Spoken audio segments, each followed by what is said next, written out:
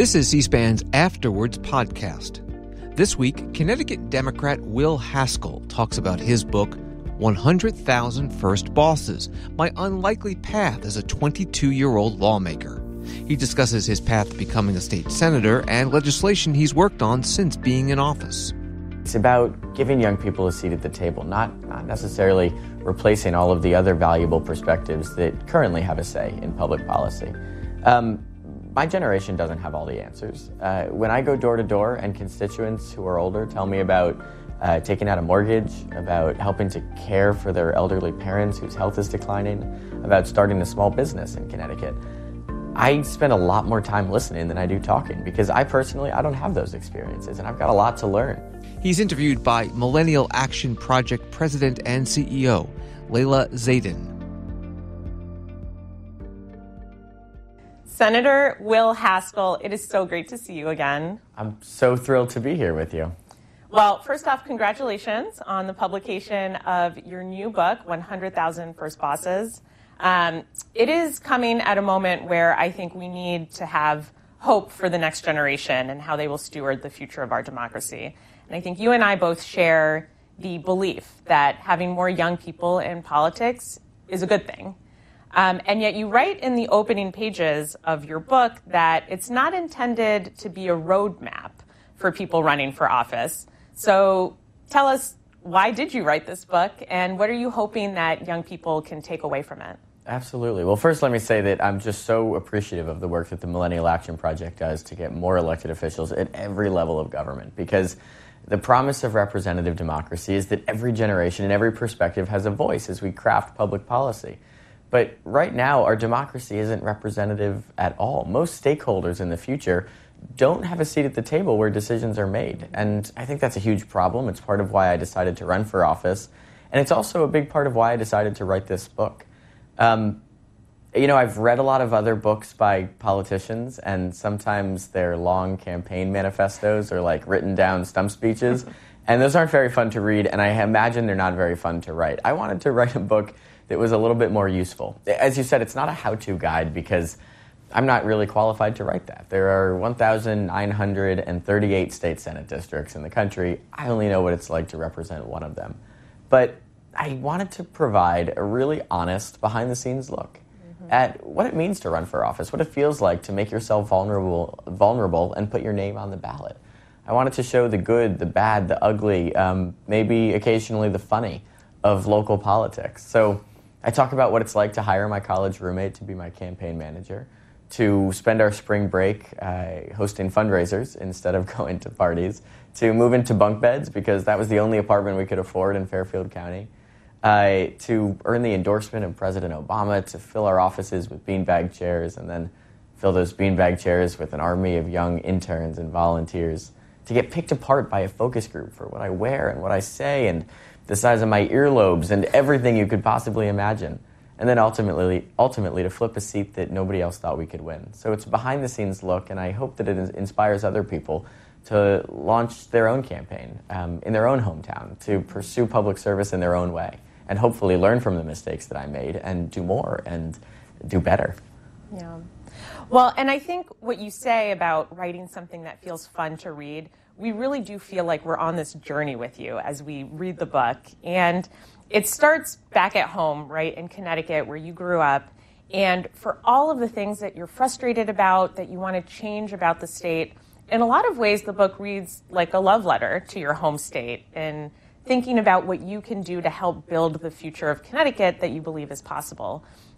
So what gave you the confidence to think, I'm the guy who can do this? And for so many people, they feel like they need permission. How did you end up giving yourself permission to consider it an option?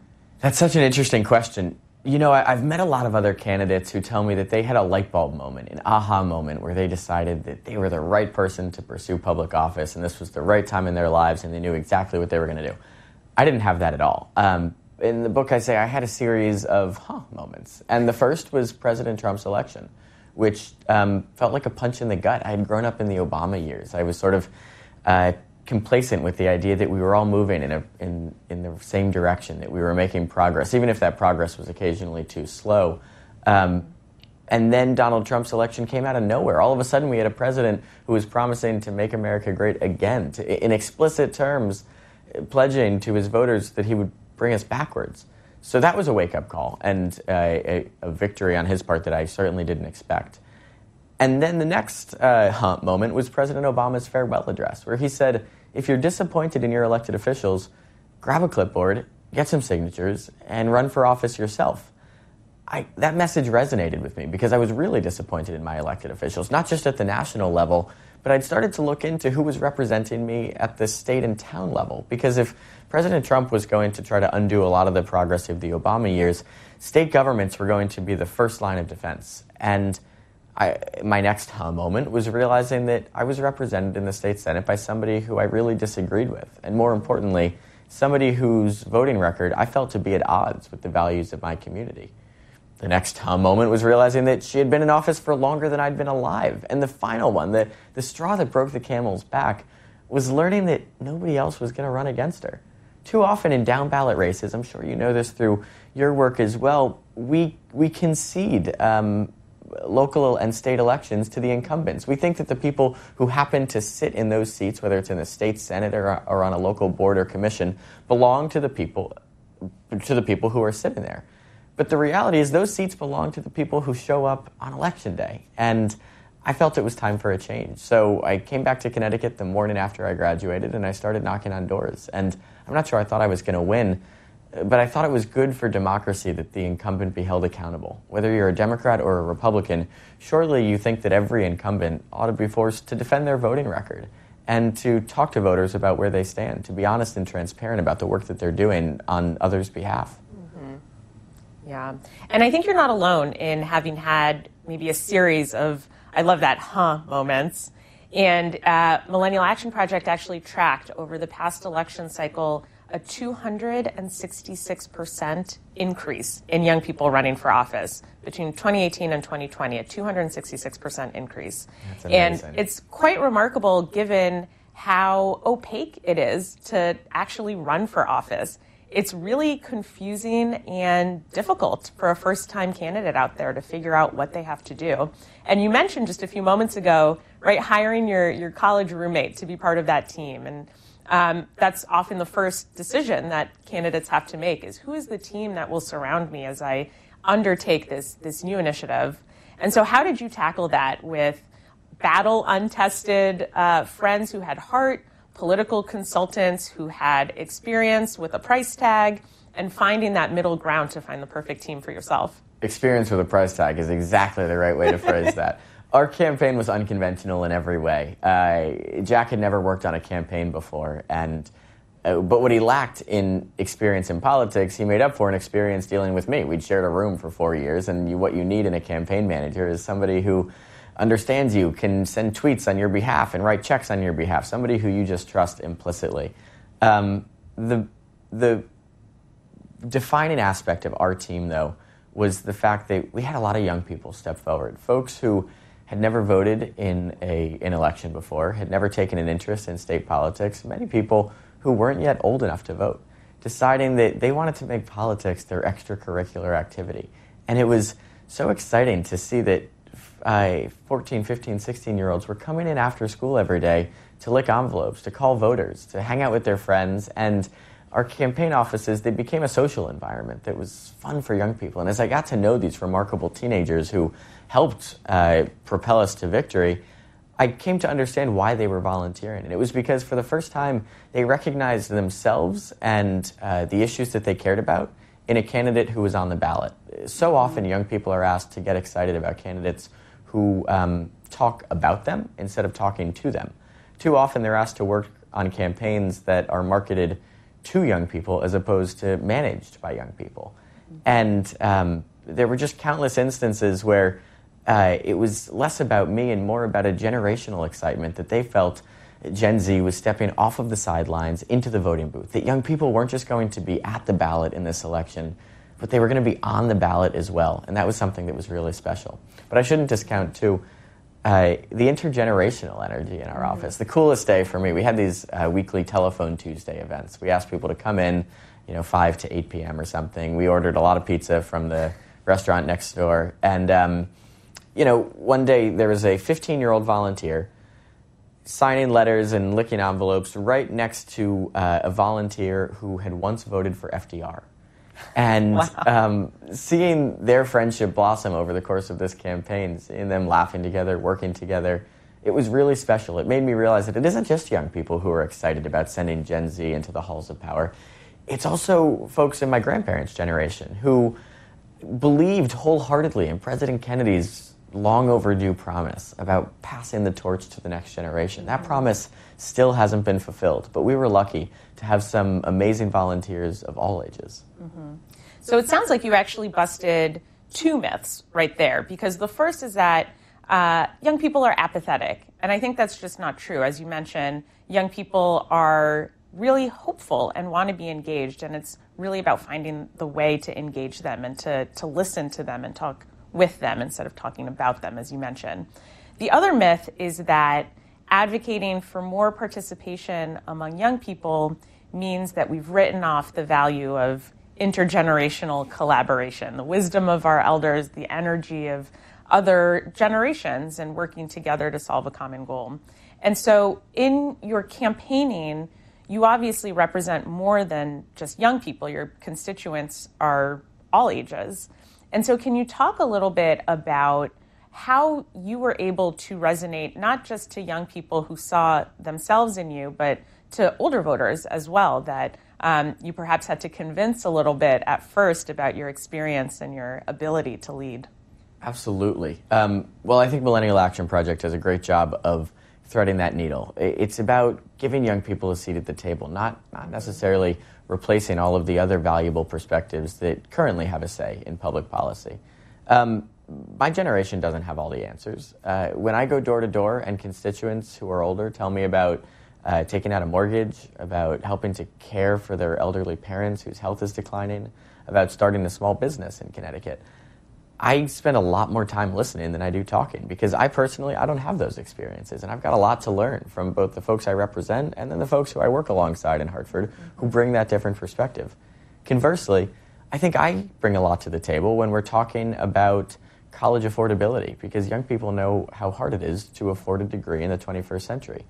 I think I bring a unique perspective when we're talking about climate change, because it's our generation that understands that rising global temperatures aren't some academic problem. They're an existential threat to our ability to lead happy and healthy lives. When I made it to the Senate, I was appointed the Senate chairman of the Higher Education Committee. We got to talk about issues like consent on college campuses. Having just graduated from school recently, I know what it looks like on a Friday night on a college campus, what consent ought to look like, and sometimes what it doesn't look like.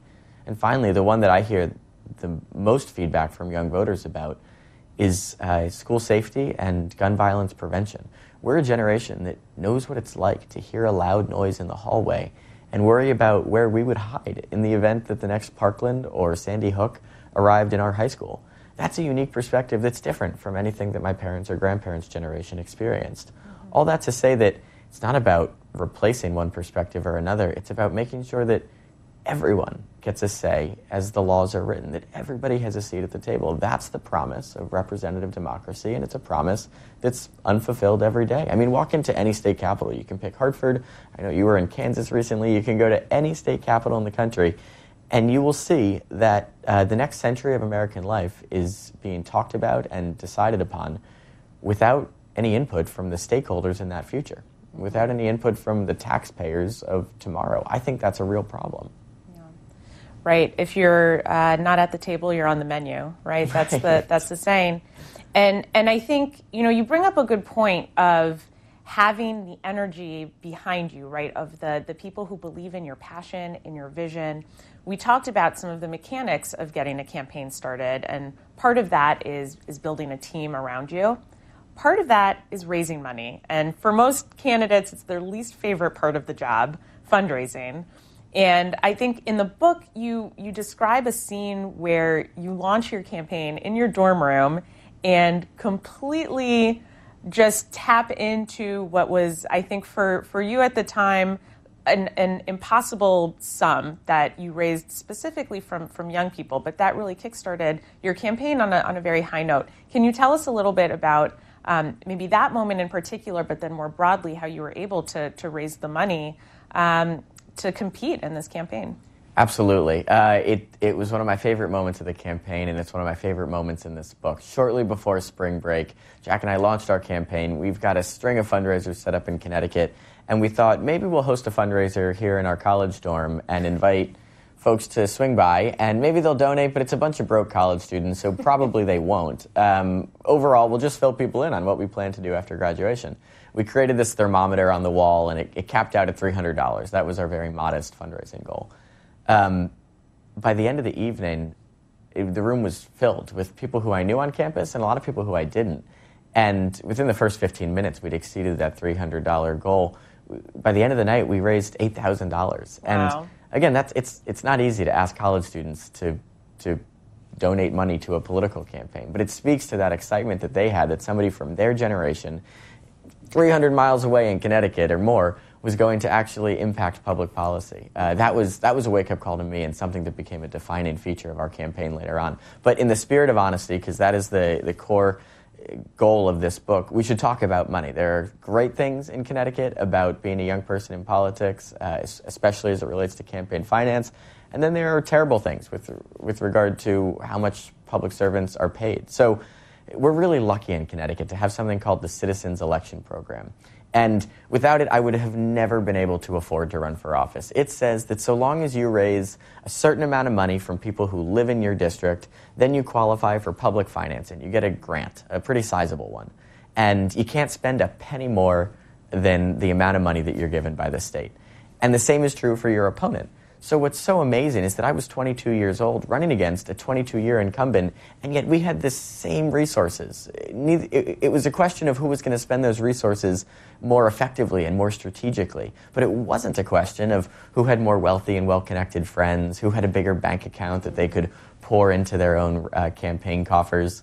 All of these things that across the country make our political system so dysfunctional by, giving an unfair advantage to those who are personally wealthy, that's off the table in Connecticut, at least on the legislative level. And I think that was a huge reason why I was able to run and a huge reason why we were able to win. After I was elected, I talk in this book very honestly about the challenge of affording rent on a state senator's salary. We haven't increased the salary of a state senator since 2001. And because of inflation, it's effectively shrunk. And Connecticut's right smack dab in the middle. We earn $29,000 a year. That means we rank 20th nationally when it comes to state pay. And look, nobody should get rich from serving in state government, but on $29,000 a year, it's really hard to afford rent in Fairfield County. And for some of my older colleagues, it's hard for them to put their kids through school, to put food on the table, to pay their bills. All that to say that as we seek to build a more representative democracy, we wring our hands and wonder why there aren't more women in office, why there aren't more people of color in office, why there aren't more young people in office. Well, a big part of it is that it's only a small group of people who can afford to pursue public service. Mm-hmm. The legislature is filled with folks who made a lot of money in the private sector, and now they're making a quasi-retirement turn towards public service. They bring a really important perspective, but it shouldn't be the only perspective, right? We need more people who are from working class backgrounds, who can afford to serve in the state Senate. So it's not a popular thing to say that politicians should get a pay increase, right? I know that that's not going to win a lot of votes in the next election for any candidate who puts that on their flyer. But it's an important conversation about our democracy as to who can actually afford to pursue public service. Mm-hmm. Yeah, and I want to come back to that point in a few minutes, because I think it's so important about diversifying the legislature in every dimension, and what are some of the tactical ideas to ensure that new non-traditional candidates who are winning are able to actually make an impact. And so we'll come back to that point in just a minute. But I do want to ask you about the public financing in Connecticut and your opinion on how it has diversified the electorate, both the electorate and the candidate pool. And are you seeing that over time, more and more young people, people of color, women are choosing to run? Or are you seeing that because of the circumstances of actually being a state legislator, we're not really getting that diversity of candidates? It's a little bit of both, Yeah. right?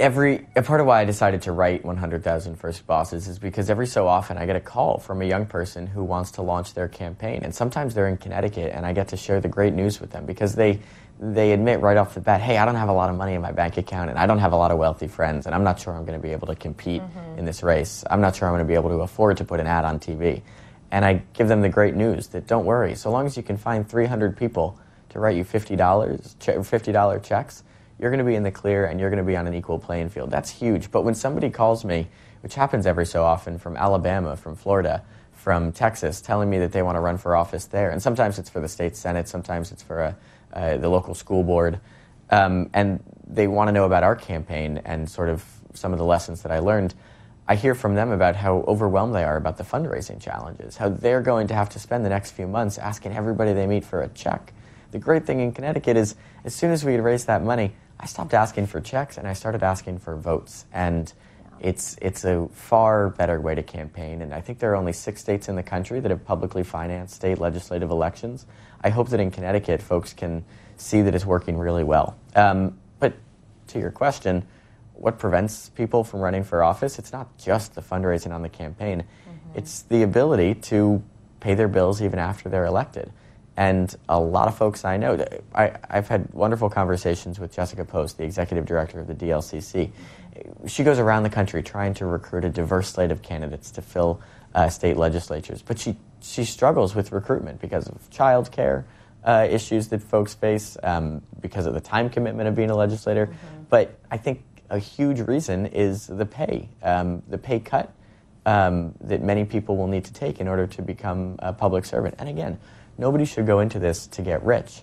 But my colleague Norm Needleman is a great example. He's a wonderful friend. He's somebody who made a lot of money in the private sector and turned towards public service. And he's comfortable enough in his own finances that I don't think he accepts a salary. He's the only one brave enough to say, you get what you pay for. And if Connecticut isn't going to pay their legislators a little bit more, well then sadly we're going to get what we pay for, which is a democracy that isn't inclusive of folks from all walks of life. So you launched this incredible outsider campaign. You raised money in part because of the enthusiasm of young people, in part because of the conditions in Connecticut that enable that kind of a campaign, and you win. Governing is very different from campaigning, and campaigning while in office is also very different from campaigning while an outsider. And so tell us a little bit about what you learned from those different stages of being inside the political machine and what that transition from campaigning to governing was like for you. Oh my gosh, it was so overwhelming. For one thing, people who live and work at the Capitol their whole lives don't realize how strange it is for an outsider to walk into that place. And what I mean by that is you're scheduled immediately on a whole bunch of different committees that meet at the exact same time.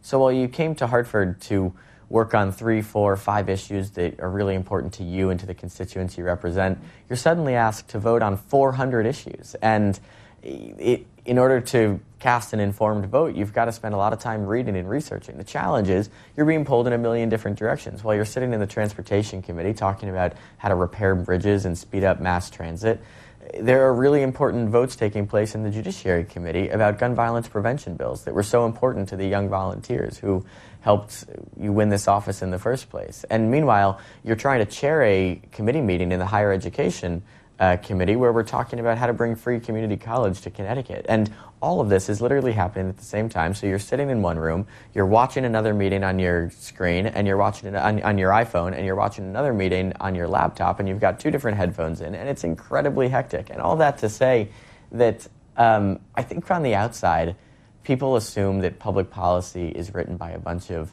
PhDs who know everything about everything. And I love my colleagues. I feel so grateful to work alongside them, and I've learned a lot from them. But that's absolutely not the case, right? Politicians are ordinary people, just trying to do their best, trying to vote in a way that's consistent with their own values and the values of the communities that sent them to the Capitol. And to the extent that folks are sheepish about getting their name on the ballot, are hesitant to run for office because they have bought into this Aaron Sorkin myth that you have to, in order to be the president of the United States, you have to juggle multiple games of chess while dealing with an international crisis. I think that our politics would be more functional. More people would run for office if they realized they didn't have to be otherworldly brilliant. They just have to be smart and competent, and most importantly, willing to work hard and listen and learn. That's what it takes to be a state legislator. And it is a hard adjustment at first, but more people could do this job, and therefore more people should do this job. Right. You make a lot of references in the book to the West Wing, and I understand that you had to actually remove some per your fiance's request, but I think for folks who do sort of think about the ability of a president or an elected leader as you say, otherworldly brilliant, it's quite inspiring to hear you describe yourself as an ordinary person who is there to do their best, listen to the community and solve problems. And for ordinary people, when they start a new job, they get a training manual, they have onboarding, they have a support system to help them acclimate into their new roles and responsibilities. What are the resources that you got as a new legislator? There's definitely no training manual. It was the weirdest onboarding process of all time. It was my first job out of college, and it felt a little bit like college, frankly, on the first day, because I show up with the fellow freshmen, folks who had just been elected. There were a lot of them, because 2018 was such a year, as you mentioned earlier, for a catalyst for change. And we stand in line to get our ID badges. We learn where we're supposed to sit. We get our schedules, meaning our committee assignments, and of course when they're meeting. And in that way, it felt a little bit like college. But the challenge for me was figuring out, and I allude to this in the title of the book, 100,000 First Bosses, how to live up to the promises and expectations that were established on the campaign trail. I was elected by a majority of folks who showed up to the ballot, but only barely. That meant I knew on my very first day that thousands of people in my district didn't think I was up for this job. And to be honest, in the first few weeks, I wasn't sure if I was up for this job because it all felt so overwhelming. I was really lucky to have a great staff. I talk a lot about Alex Romanowitz, who is my legislative aide and helps to keep my life on track. But it's a foreign thing to have somebody else take over your schedule, right? That's not something that any 22-year-old is used to doing. All that to say that it was an adventure. It was a really steep learning curve. But I came to realize that on the campaign trail, we wanted to make everybody happy, right? The goal was to win votes, and therefore you wanted to just be making friends from the moment you wake up until the moment you go to sleep. Governing is much different, right? The votes aren't as black and white as we make them seem in the rhetoric of campaigning. Most things fall in a gray area. There are pluses and minuses to every decision that you're asked to make. And sometimes your job as an elected official is to disappoint your friends, to disappoint the people who gave you this opportunity to serve. That was a really weird adjustment to make, one that I eventually got used to. Probably got a little bit better at it in my second term in office than my first. Mm-hmm. But trying to answer to 100,000 people, recognizing that you were never going to make them all happy, and having all 100,000 of those feel like your very first boss, because everybody's eager to please their first boss, right? Right. Is there a moment that you're really proud of that you were able to navigate this gray area, work potentially across the aisle, or build sort of support in your caucus to get something done that really makes you recommit to the idea of running for office and being an elected leader? Something you're proud of? Yeah, I guess I'll say two things. One is that I'm really proud of the work that's happening at the state level, and this isn't exclusive to Connecticut. Across the country, there are big things happening in state capitals that folks largely aren't paying attention to. And who am I to judge, right? I grew up not knowing who my state senator was. People lead busy lives. If they're able to pay attention to politics in Washington, if they're able to follow what's happening at the White House, they probably don't have time to follow what's happening under the Capitol dome in their own state. That being said, while Washington is talking about problems, state governments, they're actually solving some of them. So we're all wringing our hands about what's going to happen to free community college and paid family leave now that senators like Joe Manchin and Kyrsten Sinema have stripped that out of President Biden's Build Back Better agenda. But the good news is, at the state level, these policies are moving forward. Here in Connecticut, paid family and medical leave came into effect just this month. And for the first time, new parents are going to be eligible to spend time with their newborns, to bond with them without having to give up a paycheck. Thousands of students have already pursued a degree at their local community college campus because that degree is being offered debt-free, thanks to a program that I helped to write. That's providing a life-changing opportunity for young people in Connecticut. And I think I personally am really inspired by what Justice Brandeis once said, that states can be laboratories of democracy. We can be a testing ground for progressive ideas that maybe don't have enough votes yet to pass at the national level, but we can prove that they're working really well in states like Connecticut and hopefully build a record of success that allows for Congress in the future to take up these issues. I do just want to tell one story about an issue that where we weren't able to make some progress initially, and that sort of, in my mind, epitomizes that gray area. I remember I spent Memorial Day weekend in 2019 marching in a parade in my hometown of Westport, and I walked alongside a lot of EMT crews. And they told me about some of the tragedies that they encounter in the back of that van. They told me about watching kids take their very last breaths during an ambulance ride to the hospital. They talk about being unable to forget the images of walking into Sandy Hook, for example. Some of them were first responders to that incident. And we talk a lot about post-traumatic stress in this country, but we focus on veterans. Understandably, there are a lot of folks who return from war overseas and are impacted in a big way, and their mental health, it takes a toll on their mental health. But there are also folks in our community in uniform who we don't always give the same resources to address those mental health challenges. Anyways, we got to Hartford about a week later, and we're voting on a bill that would expand post-traumatic stress coverage and protections and resources for first responders.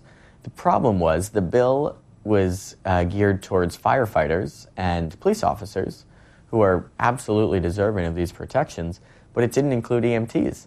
And I had just promised a whole bunch of EMTs in my district that I was going to fight for them to extend these protections, to make sure that they had coverage when an incident stayed with them after their shift ended. I could have voted no on the bill because it didn't include EMTs, but that felt like the wrong thing to do to the police officers and firefighters who deserve the coverage. And I could have voted yes, but that felt like I was kicking sand in the face of the EMT workers who I'd just gotten to know. And I honestly did not know what to do. So I stepped out into the hallway and I placed a call to an EMT worker in my district, a great guy who I'd gotten to know named Mike. And I asked him very honestly, what would you do? Of course, he was really frustrated. He couldn't believe that they'd been left out of the bill. But after a long pause and a deep breath, he said, I guess I would vote for it so long as you can push to include EMTs in the future.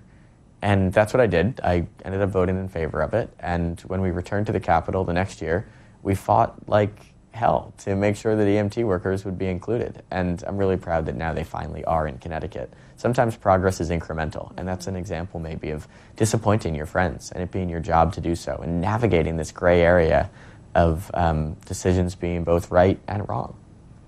It's incredibly challenging to be a leader and to have to confront those kinds of gut-wrenching decisions day in and day out and have to do the best that you can to do the most good for the most people. And I think in the book, you really bring us behind the scenes of several of these moments where you fight like hell to get something done for your constituents.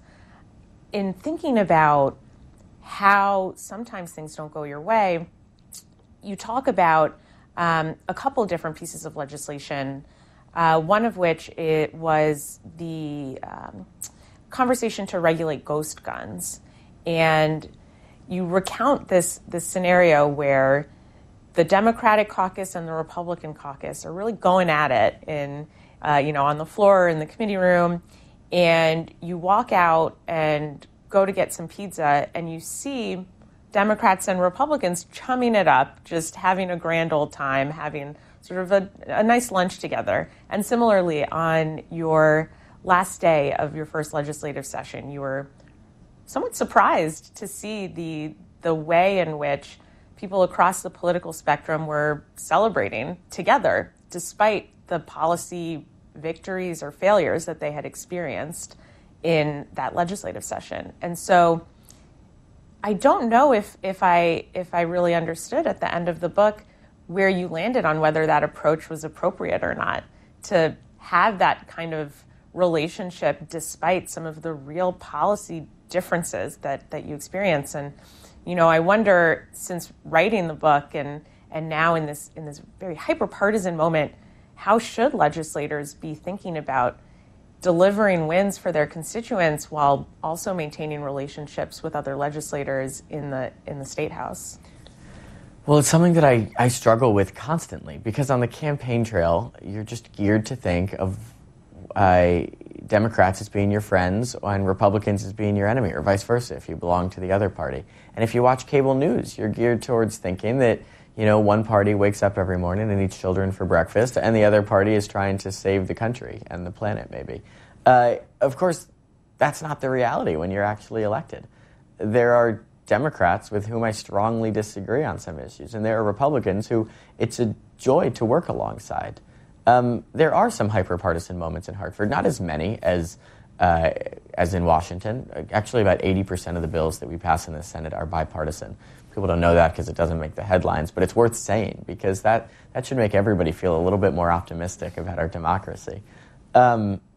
Anyways, when I think about those moments behind the scenes, as you described in the book, where we're eating pizza together or where we're cheersing at the end of the legislative session, I honestly struggled with folks who, becoming good friends with folks who had a drastically different vision for the future and a different vision of who should get to share in that future. It's my job to compromise. It's my job to get things done for constituents, to work across the aisle.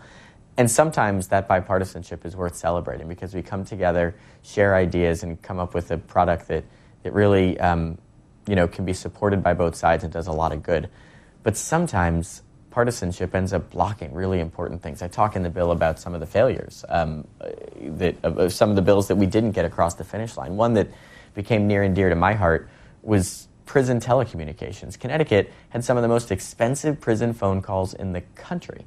I didn't know that prior to running for office. This is one example where the more you listen and the more you learn in Hartford, the more fired up you become about new issues.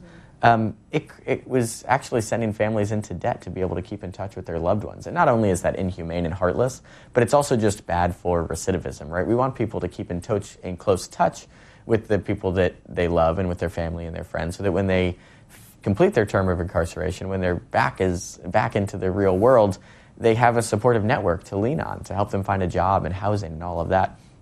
When we make it prohibitively expensive for them to keep in touch with folks on the outside, well, then we're just sending them into a cycle of recidivism. Anyways, we fought so hard to make prison phone calls free in Connecticut in the 2019 session. I was only a small part of that fight. It was led by people like Josh Elliott and Gary Winfield and other colleagues. And it was blocked by some of our Republican colleagues. And it was really hard to build friendships with those folks who were actively separating families, making it harder for families to keep in close touch. So I do struggle with it. To your question as to where I land, I'm not entirely sure. Yes, I've got Republican friends who I've worked with and compromised alongside and am proud of the work we've done together, and I consider them friends, but I also find it challenging to sit back and go into a side room after fighting like crazy on the Senate floor to share pizza together because we're fighting for drastically different futures. Well, one way that I know that you're trying to shift the axis of how you solve problems, in Connecticut at least, is through the Connecticut Future Caucus, which was started through Millennial Action Project and which connects young Democrats and young Republicans along a generational line to bridge the partisan divide and, as you say, think about the future. And I'm curious how, since seeing more and more young people step into office, if you're seeing a different approach to policymaking among the next generation of policymakers like yourself, either in terms of the types of issues being debated or brought up, or even how we co-create solutions to tackle the problems that are going to impact our generation. Absolutely. The Futures Caucus is amazing. I'm only a small part of it. The leadership, Representative Leeper, Representative Carney, so many others in the Capitol who take a lead on bringing the millennial perspective into the policymaking process. It plays out in a number of great ways. One, they refocus issues, Democrats and Republicans, to say this is important for Connecticut's future. One big thing that we talk about is how to retain a 21st century workforce in Connecticut. We do a really good job of educating students. We've got some of the best K through 12 schools in the country.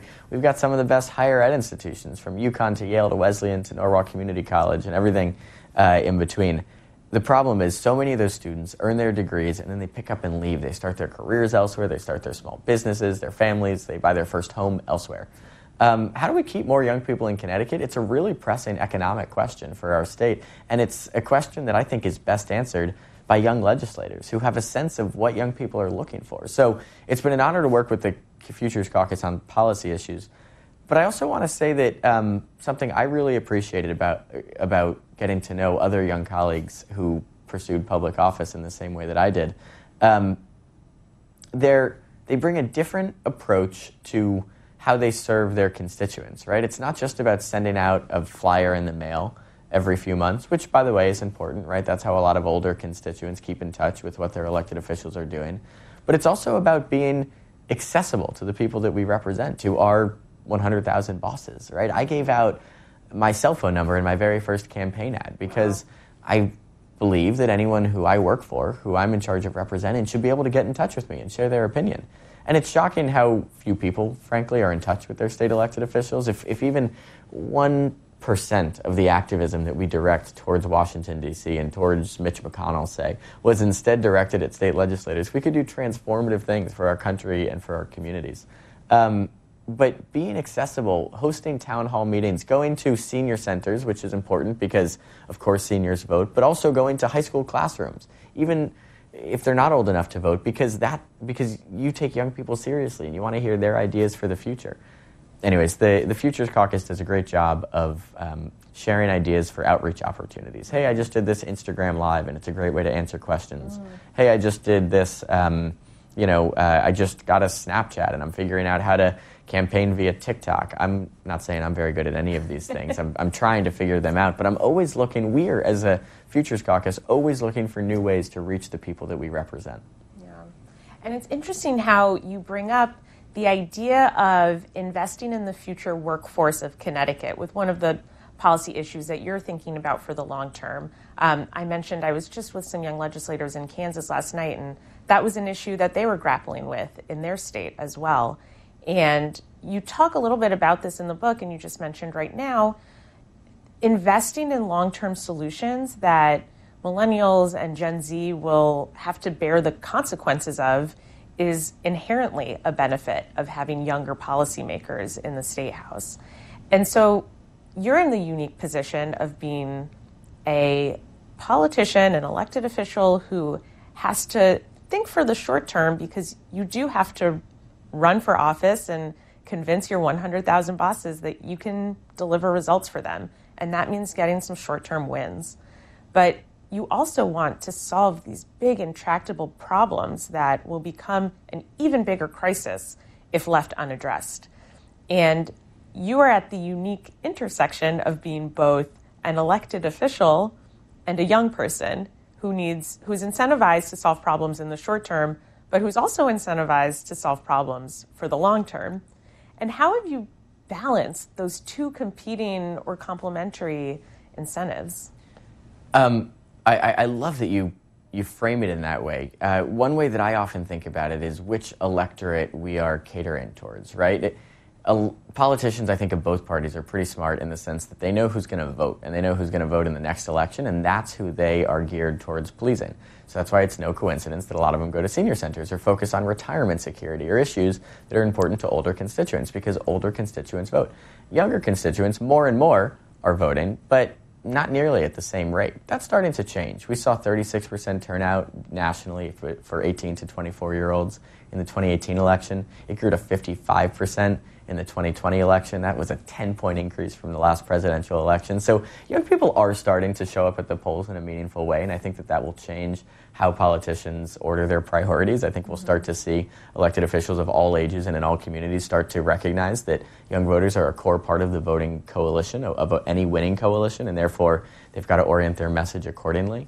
But it is a challenge to try to make seniors happy and to try to make to try to make the youngest voters happy and to try to pass near-term wins and long-term wins. One that I focused on a lot was higher education, because I view this as both, right? It's a near-term win when somebody in Connecticut who doesn't think that they can afford a degree all of a sudden has the opportunity to go to a community college. We know that in Connecticut, about 70% of jobs are going to require some degree beyond a high school diploma by 2025.